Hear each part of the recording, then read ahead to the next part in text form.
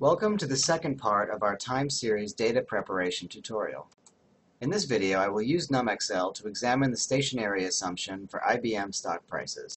To start, I've downloaded the IBM stock closing prices from January 3rd, 2012 to the present date. Now let's run the summary statistics for the adjusted closing prices. First, select the NumXL tab. Now click on the Summary Statistics icon. Select the closing prices located in column G as the input time series. Note that the current selected cell is used as the default output range. Leave this unchanged and then click OK. The descriptive stats table has been generated and it is now located in your worksheet.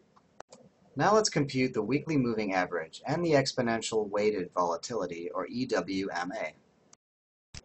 Type WMA in the formula to compute the moving average.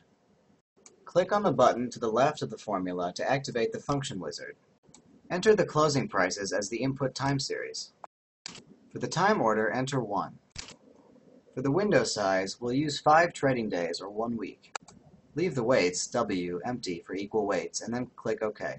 WMA returns an array or range of cells. To display them all, select the range of cells, hit F2, then press and hold Ctrl, Shift, and Enter. Now the array values are shown. Notice the italic braces around the formula in the formula bar. Now reformat the output to currency. Now we can compute the exponential weighted volatility, or EWMA. For the first entry, type NA. For the next cell, use the final closing price. Type EWMA and launch the function wizard to the left of the formula bar. For input data, use the TSSUB function to subtract the mean from the input time series. Fix the mean cell reference. For time order, select 1. Then take the default values for lambda and t. Copy the formula to the next cell. Edit the formula and then hit F2. Now change the input cell range to include all prior closing prices. Copy the formula to all cells below it. Now reformat. Let's plot the closing pricing with the moving average and the exponential volatility. Select the 3 columns. Switch to the Insert tab. Click on Line Curve. Now we see a graph with 3 curves. Move the curve to the side and reformat it. Examine the output graph.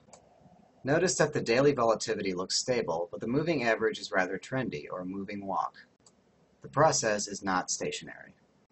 Now we can repeat the same steps, but for the daily log returns. First, we need to compute the log returns. We use the diff function, the logarithmic closing prices, as an input. Specify a time order of 1 and a lag order of 1 for differencing. Notice that the first value in the return array is missing. As we did with the WMA function, select a range of cells, hit F2, then press Ctrl, Shift, and Enter together. Now compute the WMA and the EWMA as we did with the prices time series. Now compute the summary stats for the daily log returns.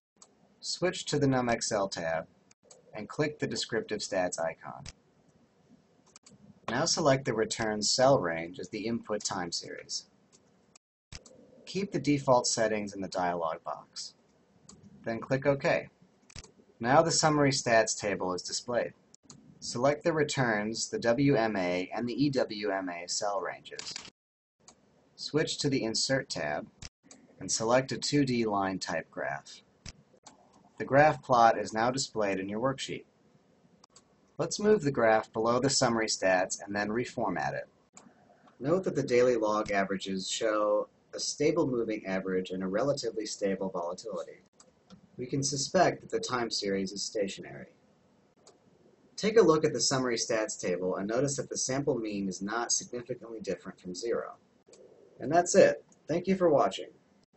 If you have any questions, suggestions, or comments, be sure to email us at support@spiderfinancial.com.